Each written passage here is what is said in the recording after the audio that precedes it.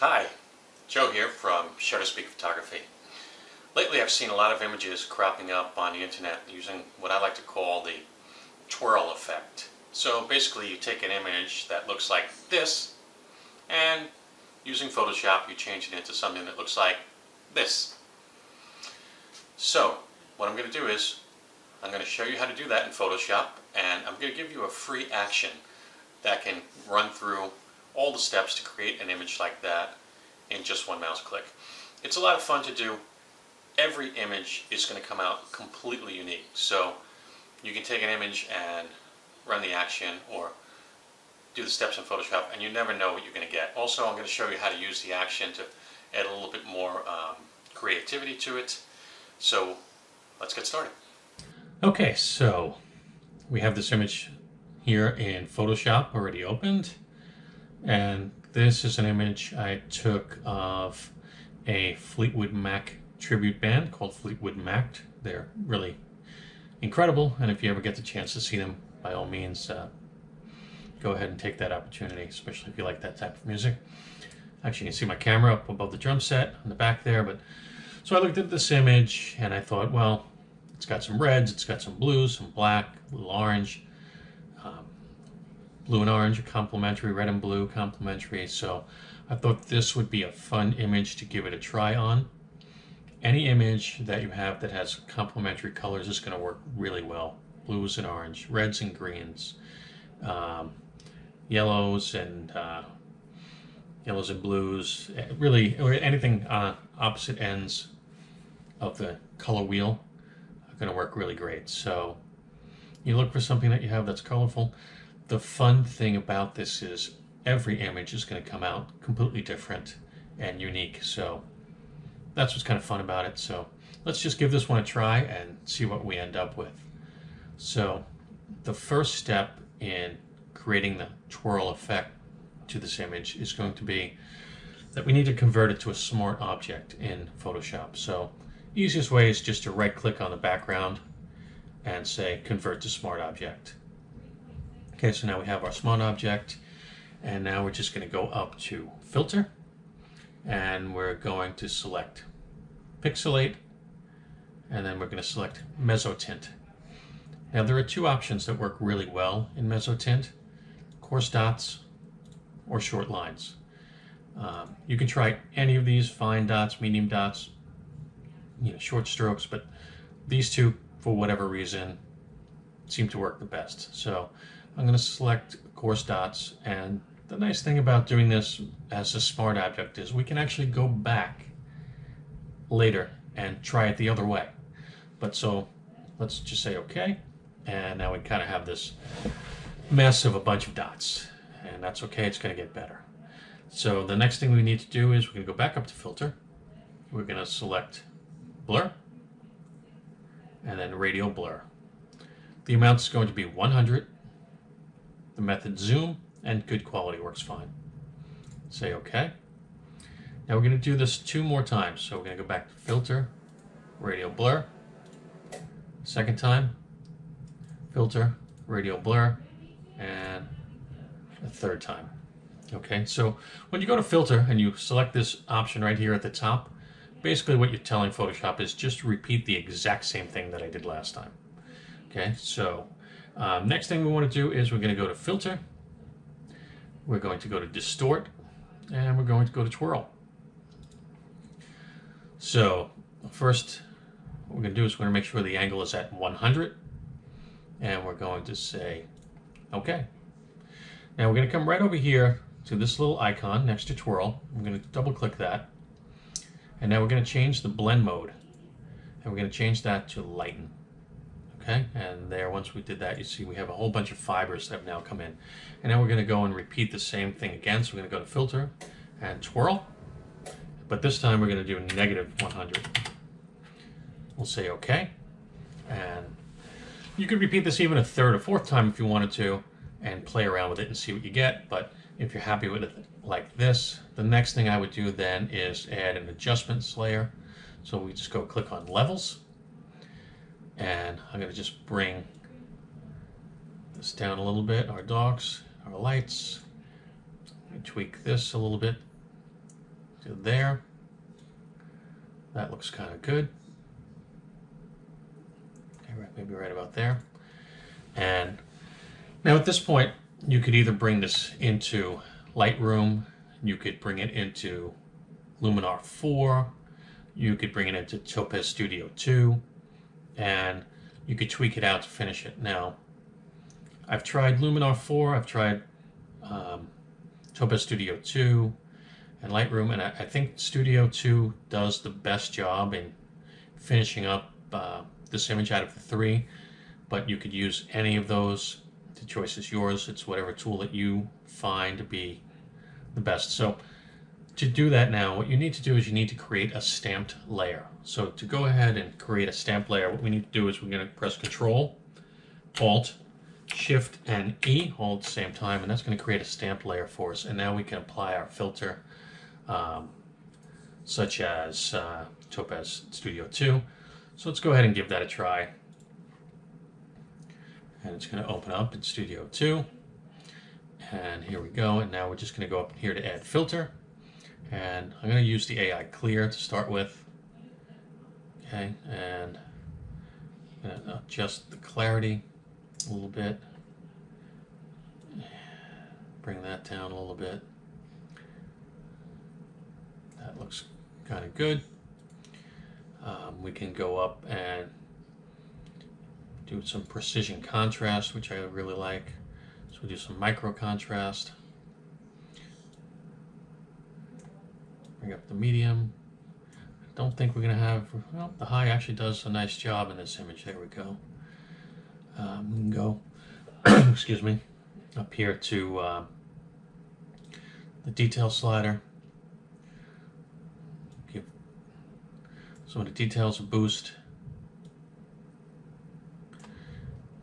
And maybe try a little sharpening. Let's see how that works. It's too much. We can just lower the opacity a little bit. And as soon as we like it and we're done, just hit accept, and that'll bring it back into Photoshop.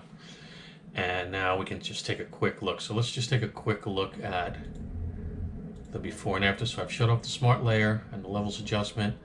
So we have this version up here that's on the screen right now. That's the output from Studio 2, and that's the original photo. So we went from there to there. If we want to see the adjusted look, we can turn these smart filters back on, and that's the difference between what came out of Photoshop and then the Studio 2 enhanced, clarified version. I think that looks pretty good. It's real sharp. I really like that. So that was really kind of fun to do. And now, as I mentioned, you can also go back and tweak this a little bit. So, for example, I'm going to shut this layer off. I can go back here to Mezzo Tint and just double click that. This warning is going to pop up, and that's okay. And let's say I just wanted to try out short lines and see what that would have done. I can just hit OK, and that's what the image would have looked like with short lines. I kind of like the coarse dots better, so I'll switch it back. I think it came out better for this particular image, but that's not always the case, and so you can go back and modify these. So for example, this adjustment layer, we can go ahead and change the adjustment layer. We had it on lighten, but maybe we would have wanted to try darken. That probably doesn't work so good. Or screen. Maybe that could have worked with some contrast. But again, you can go through these and try them out. Lighten seems to be the correct choice for this image, but again, you still have control over those filters. That's what we finished with. So, all right, now using this next image from the same show, actually, the Fleetwood Mac tribute show that I had photographed. Now I'm going to go through using the action that I've created in Photoshop. You can download this action for free on my website, and there'll be a link to it in the bio. Certainly you don't have to use it, but it's just nice that it can do this entire thing for you in just one click. So you would just click on the twirl, click the play button, and then in a few seconds it does its work, and there we have it.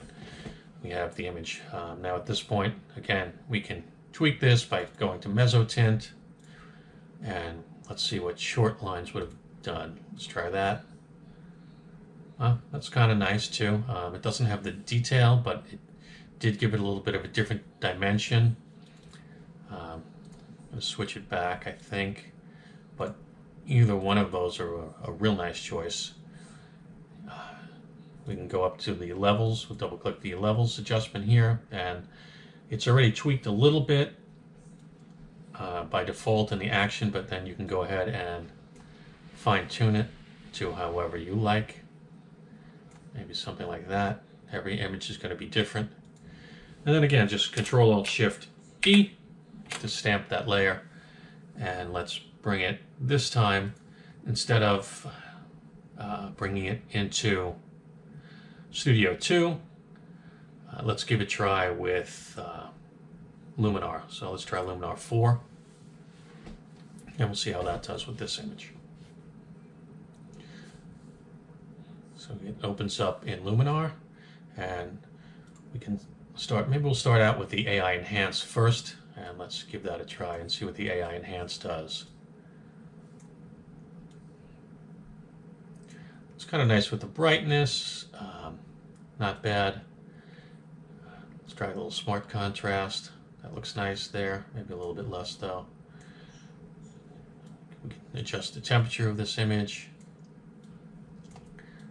Wasn't bad actually the way it is. We can adjust the tint. Again, I think I will reset it to the way it was. Let's take a look at AI structure. Add in a little structure there. See how that does. A little too much, I think. It starts to blend things together. Just a little bit of structure. We can go to the color tab. Certainly want to add in a lot of vibrance to this image. Maybe not that much though. A little saturation. Let's go to details. Bring up the small and medium details. There's not really a lot of large detail in this image. And definitely want to sharpen that. Let's bring that way up. Oh, that looks nice right there. It's really not an issue with noise, but we can add that in just a little bit. Actually, no, I think we'll keep that off maybe. And just apply that and let that bounce back to Photoshop, and we'll take a look at the two. So, it's before Luminar 4, and that's after. It also did a really nice job, and let's just shut off the filters, and let's just take a look at the before and the after. So as you see, every image is going to be super unique. You never know what you're going to get, and that's the fun of this. So something fun to do while you're inside, something creative. And again, you never know what you're going to get. You could have applied the twirl effect again onto this image a third time if you wanted to. You have a lot of creative options with something like this. And again, even with using the action, you can go back and tweak out everything. You could add another twirl, another blur, and really make it your own. So I hope you enjoyed this. I hope you thought it was fun. I think it's a lot of fun to do and informative. Again, that action can be downloaded from our website free of charge. So have fun with this. Thanks for watching. So I hope you enjoyed that video. I hope you found it helpful. If you did, maybe you could help me out. This channel's kind of new and I really could use your help. Just hit the like and subscribe button, and maybe leave me a comment to let me know what you thought about the video. Again, you can get the action for free by going to the comments section in this video. There'll be a link to my website, and you can get the action to create your own twirl effects. Thanks again for watching, and I'll see you next time.